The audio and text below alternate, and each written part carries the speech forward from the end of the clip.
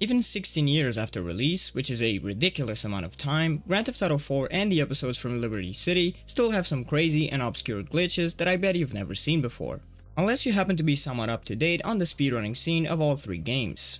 These insane glitches that I'm about to show you are all found by yours truly, and while not all of them are applicable and currently used in the speedrunning categories of each game, they're all equally mind-blowing. Although The Lost and Damned as well as The Ballad of Gay Tony are DLCs and therefore the mechanics from GTA 4 are pretty much the same, not all of these glitches work in all games, as some of them are tied to specific side activities that are exclusive to only one of them. Like the first glitch, which can only be executed in The Ballad of Gay Tony, where you can teleport across the map using Armando's Gunvan.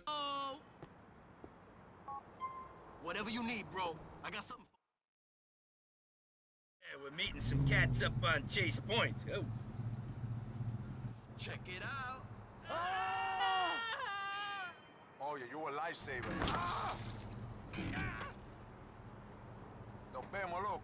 Say hi to H for me. Quite insane, isn't it? Normally you can taxi to your destinations in most missions, however you are required to drive a specific car, like Maury's Buffalo in this case. But these drives can be almost entirely skipped by teleporting to a set location on the map where the Gunvan can spawn. Before starting a mission, call Armando a few blocks away from where you actually want him to spawn using this map as a reference, because calling him while you're inside of the gray area will make him spawn to the next closest location to you. Then, using a mission failed text, go up to him, confirm the restart, then quickly press E to activate his Gunvan. A few seconds after the mission begins, you will teleport back to his van along with the car you're in and any passenger that might be inside. I think this is quite an impressive glitch. And in the any % speedrun of this game, you can save around 5 to 10 seconds depending on how long the drive is. Not a lot of time for the complexity of this trick, but over the course of the run you end up using it in a lot of spots, so the total time save is upwards of 1 minute. Unfortunately, this trick is exclusive to this DLC and doesn't work in neither the base game nor in The Lost and Damned, and that is due to the developers adding a slight delay before you lose control of Luis, which makes this glitch possible in the first place.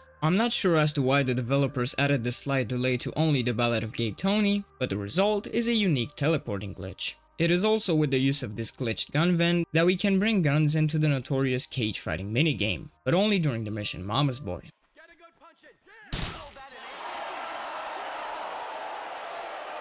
Upon starting the mission, call Armando and either kill or lose Santos, then go to his Gunvan location, start the mission and bring up the weapons menu. And after you fail the mission a second time, try to make your way into a nearby taxi so as to reset your camera. Now this part can be a bit tricky because of the fixed camera and the controls that are seemingly reversed. If you successfully manage to navigate the map and get in and out of a taxi, you would then have your camera reset. Then start the mission again and walk along Santos until you reach your destination. While you're in this fighting minigame, guns are completely disabled, but if you happen to buy one or manage to select one that you already own, it will appear in your hands, granting you with the ability to shoot your opponents. Which surprisingly doesn't mission fail you, although I assume the developers never thought someone could possibly manage to glitch in a gun. Regardless, this is quite funny.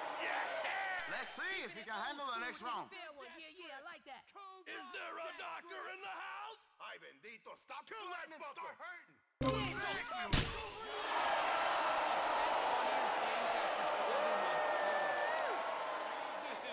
Next round. Ding, ding.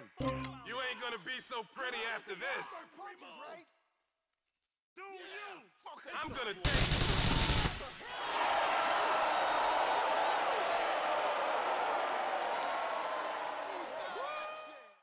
You might be tempted to try this for the regular cage fighting minigame that is available after completing this mission. However, you can't start any mission whilst the menu is up, with the obvious exception of mission retry text messages, which sort of forces the game into starting them. Up next we have The Lost and Damned, where I will again show you two glitches that can only be executed for this game. And the first one is a glitch that allows you to gain an unfair advantage in the races that can be done around the map. Upon entering a race for the very first time, you'll be met with a cutscene in which Terry gives you a bat before starting the race. Then after the cutscene ends, a countdown for the race will begin where both your camera and movement are obviously stuck in place so as to not get ahead of your opponents. However, if you call Terry before the race and request a Gunvan, something quite interesting will happen. Hey, it's Johnny. I need some of your merchandise. How soon can you get here? No problem, Johnny. I'll be over soon.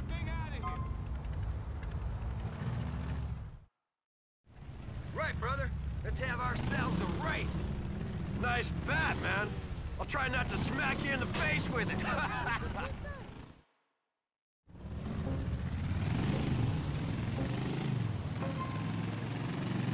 That's right, you can freely move around during the cutscene, as it's an in-game one and not a cinematic, and for some reason that I can't explain, Terry's character is glued to you and will move alongside Johnny's bike. But as you can see, this regained movement and camera control is also possible during the 3-second countdown for the actual race, which not only gives you a very unfair advantage, but ends up saving a bit of time in the 100% speedrunning category. This glitch, however, cannot be used for every single race, as Terry's Gunvan, as well as Armando's and Little Jacob's, all have a cooldown of 4 in-game hours. But in the individual level categories, which consist of only these races, it can be used for all of them, and it does save a few seconds or more, depending on how well you can navigate whilst being unable to see where you're actually going.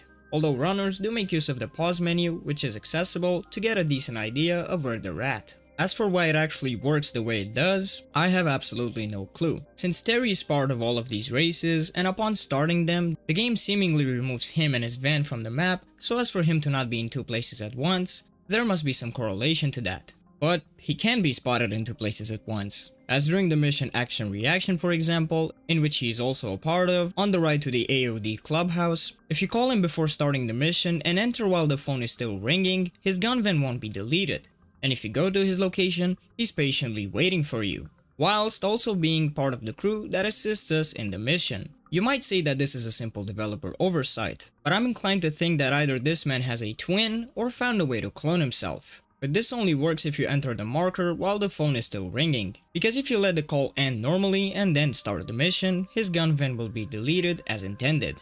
And finally, I will tease you with a very complex method of being able to enter a mission while the game still thinks you're in Freeroam, a mission state often referred to as OM0 or On Mission 0, which can be done in almost every GTA game including 4 and 5. And this might sound hilarious, but it requires a visit to the nearest strip club. But I'm not sure how much I can show you without getting age restricted. Fortunately, this trick works in all 3 of the games. The setup is quite simple. Either start a job from a phone, like Roman's taxi work or Angus's bike theft for T-Lad, but make sure you are very close to the strip club when doing so. After the job started, go up to a girl and accept her dance. Once it starts, you can exit right away, and although the minimap can end up looking the same, you are now in a OM0 state, where you can receive texts and phone calls, save your game, although it doesn't quite work, hang out with friends, or start another mission, which will crash your game. For speedrunning, this trick is only used in GTA 4's Catch the Wave mission, which conveniently starts from honkers, so the dancers don't get despawned and you can go into the OM0 state. This is done in order to receive a lot of story mode calls and text, while waiting around for Phil's boat to reach its destination. Since there aren't any jobs you can start from your phone in the Ballad of Gay Tony, you can alternatively use a mission that starts from a phone call, which in this game there's only one,